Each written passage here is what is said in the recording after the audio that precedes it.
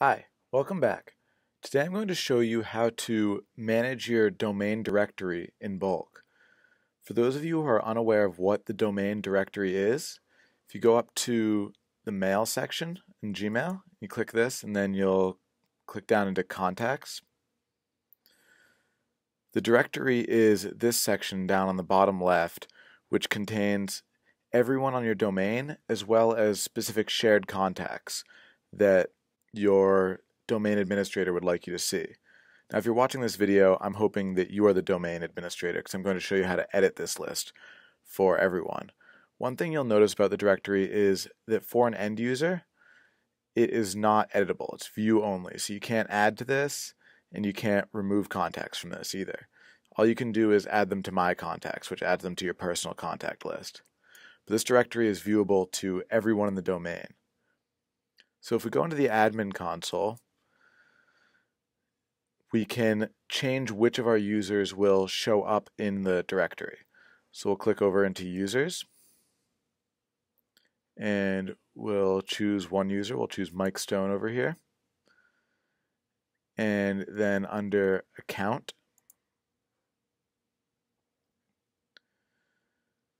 and then contact sharing, we'll uncheck this box and that will make it so he is not shared in the directory anymore. So not everyone will be able to see his contact information in the directory.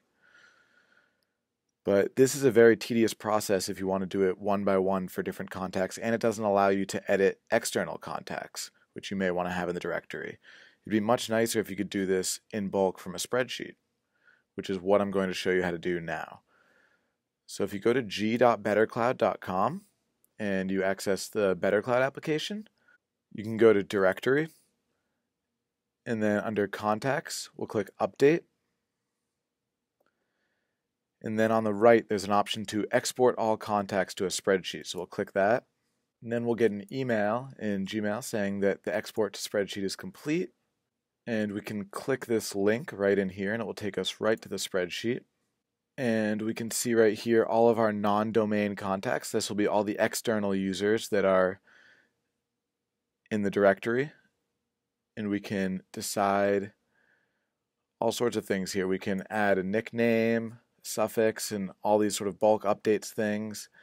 And then over here we can decide whether or not they are shared contacts. So if it's marked as no, that means they will not show up in the directory for all of the users. So if we change that to yes, that means they'll show up. And we can also add a prefix, things like that. And once we're all done with our changes, we can go back into BetterCloud and click this little refresh icon. And then Contacts Directory 1, we'll select our spreadsheet from this drop-down menu and click Update Contacts. And then just like that, all of our contacts will be updated. It takes a couple minutes, but that's all it takes, just updating it right in the spreadsheet. So I hope you found this tip to be helpful. If you have any questions or comments, please leave them in the comments section below. Thank you and have a great day.